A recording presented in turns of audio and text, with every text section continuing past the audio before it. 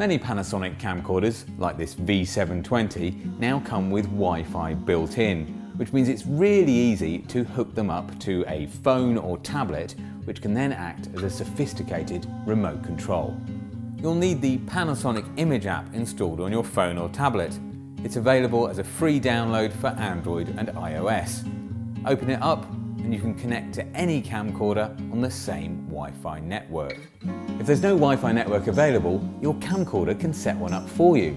All you need to do is type in the password, or if your phone or tablet has NFC, you can simply tap it against the camcorder to connect. Then set your camcorder up where you want it. You can monitor your shot, and when you're ready, press record. Happy birthday!